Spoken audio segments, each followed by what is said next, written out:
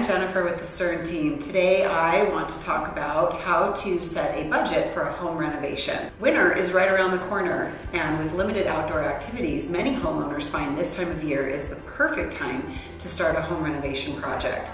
Keep in mind, with this tight economy, if you don't have a budget in place, you're going to want to follow these tips so that you stay on task. First thing you're going to want to do is set a home renovation costs budget. Now what this involves is looking at what project you want to start by room.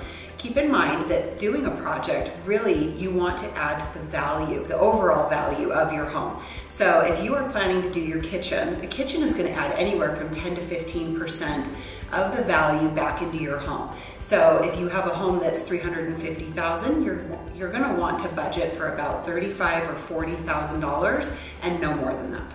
As far as funding your project, consider a different type of home loan. There are HELOCs available to you, cash out refinance, home equity loans. You will want to have that in place as you start this project. The next thing you are going to want to put in place is quotes from contractors. You will want everything in writing, as well as very fine-tuned down to even just the materials. Have a plan in place.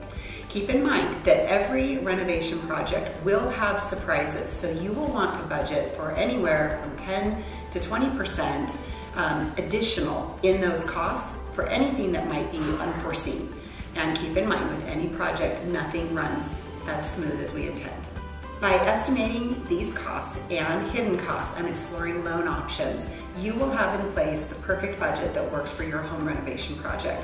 And by all means, if you have questions and need help finding contractors or putting together a renovation that works for you, we'd love to hear from you. Call, text, or email us.